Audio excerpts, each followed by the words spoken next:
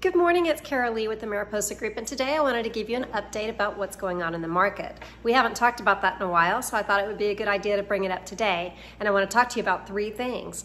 First, I want to talk to you about how the housing prices are. Second, I want to talk to you about your homestead exemptions, and third, I want to talk to you about appraisals. So, first, let's talk about a market update.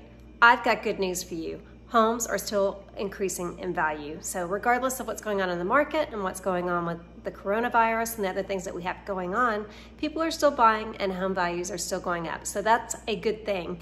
Second, I want to talk to you about your homestead exemption. If you moved this past year and you were in your home on January 1st of this year, you can apply for a homestead exemption. And what that does for you is it allows you to keep your taxes from going any higher than 10% in a given year. So as your city or your county raises your taxes, it will cap at 10% if you have the homestead exemption.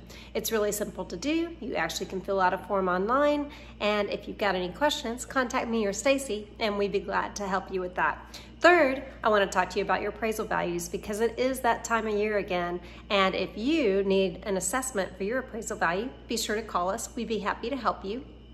Run some comps and tell you what your neighborhoods are doing and what they did this past year, and if there's an opportunity for you to fight your home appraisal value, which since last year there was a change in the market, you more than likely have an opportunity this year to lower those taxes. Please give us a call if you have any questions. I'm Caralee with the Mariposa Group at 214-364-8677, and you have an awesome day. Thank you.